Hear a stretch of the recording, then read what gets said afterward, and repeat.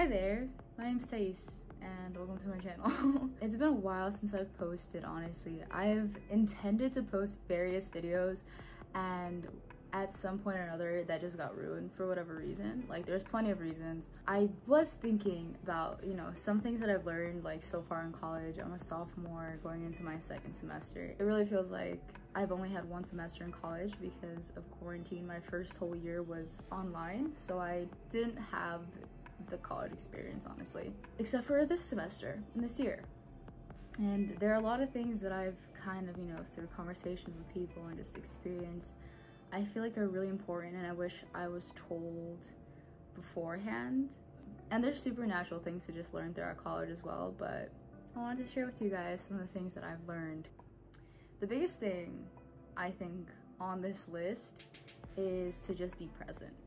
And that's like a tough thing for honestly anybody, especially for college students, I think. But college is the only experience that's gonna be like this.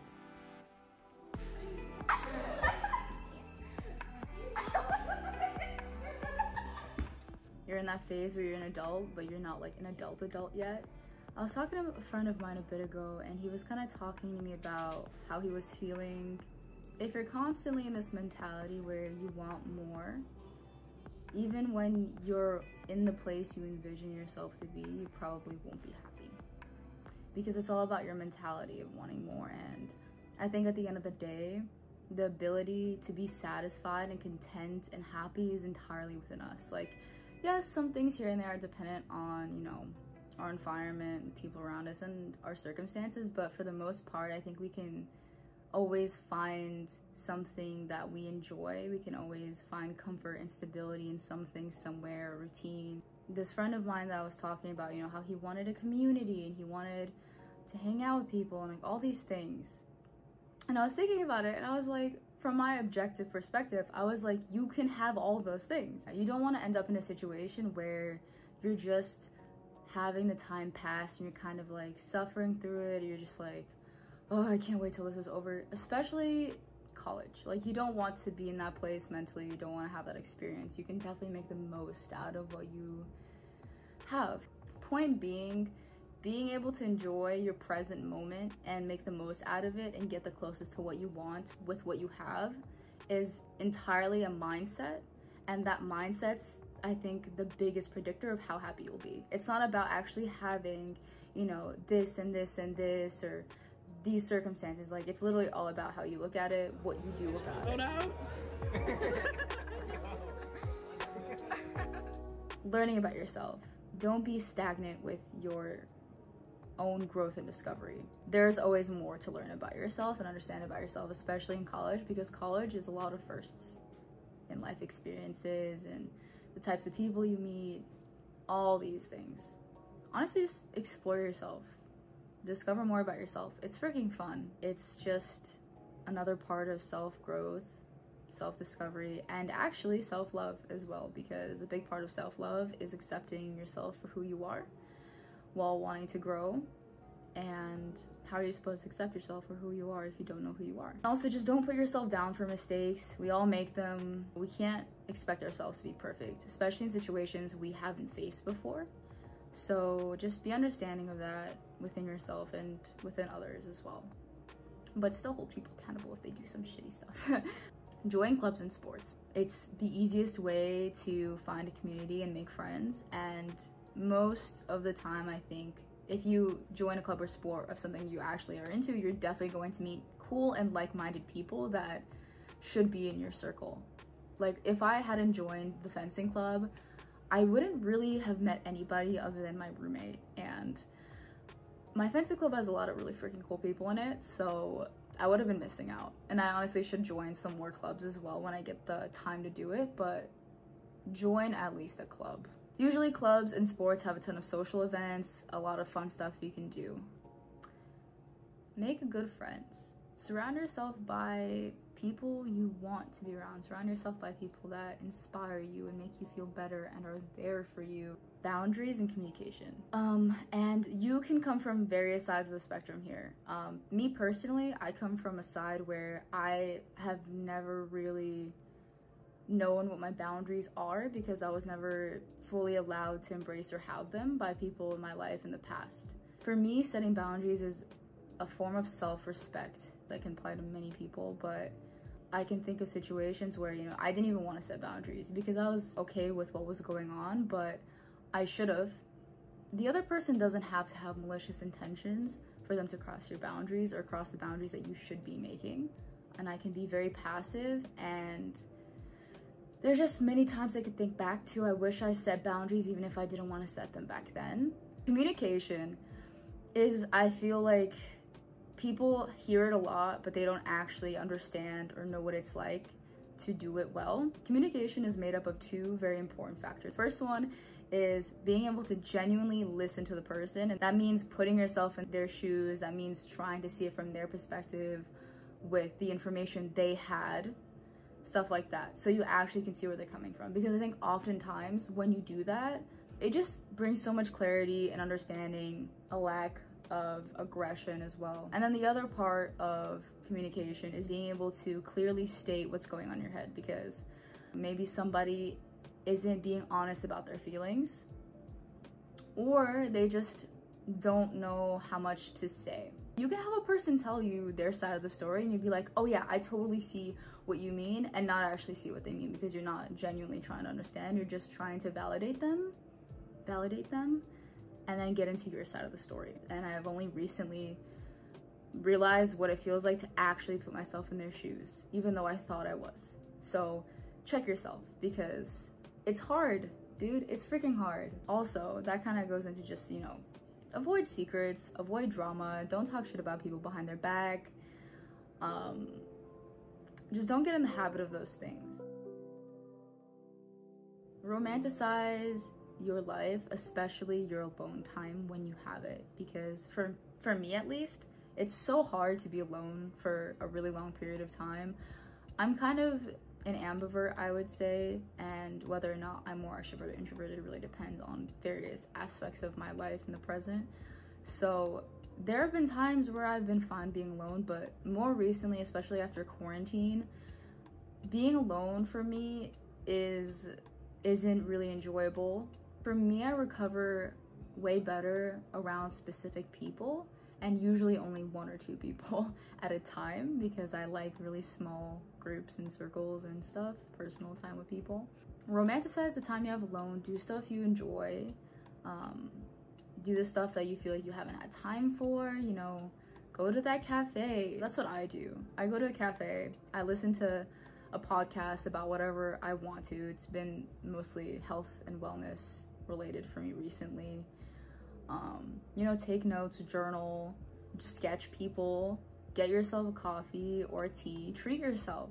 It's nice being alone, and it's nice not to stress about accommodating anybody but yourself as well. So honestly, just romanticize everything if you want to. If that makes you feel better, it definitely makes me feel better when I'm feeling down or, you know, kind of lonely, stuff like that. Finding peace with change. This one's hard for me.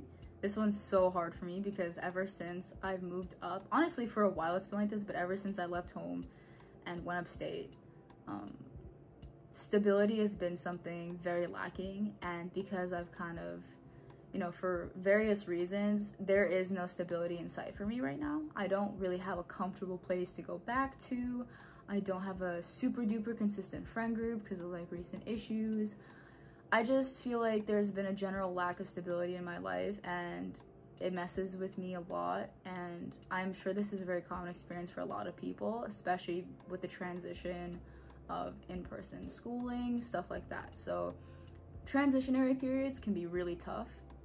And I think that a big part of it is just finding peace with all this constant change. You know, if some of your older friends might graduate, you might lose some friends, and you might live in different places every year, and you're not gonna have the same classes at the same time, so your routine will inevitably change. Just all these things are going to keep changing, and that's just a natural part of college.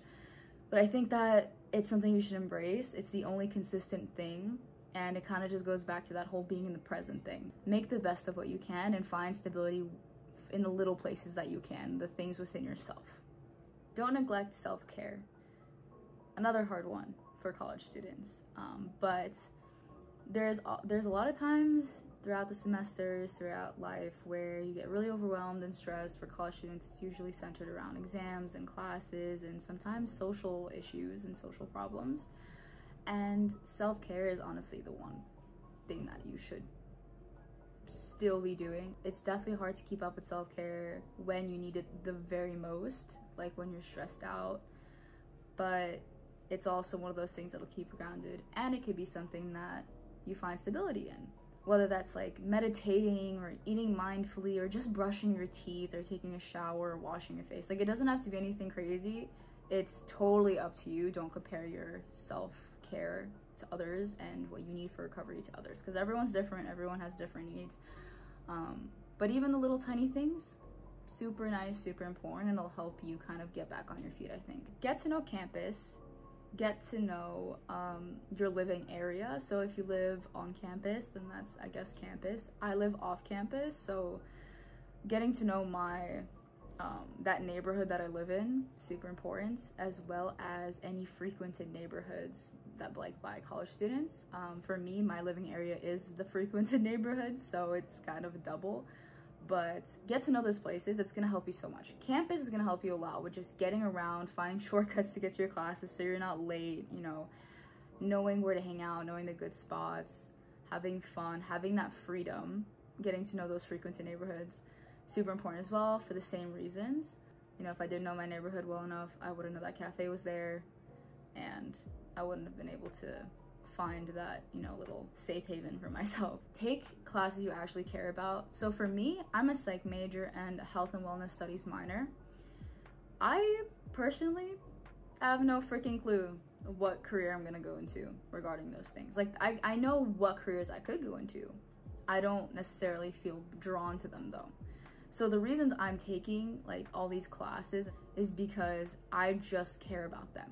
It's so helpful to know these things for myself, especially as someone who does a sport and I really want to get into that and do it competitively. It's so important to know things like exercise science, psychology of sport and exercise. Like, you obviously don't have to take it, you know, to the level I have where it's literally my major and minor, but taking classes, even just like some classes or maybe a minor, and something you just are genuinely interested in, super important. Because at the end of the day, this is your life.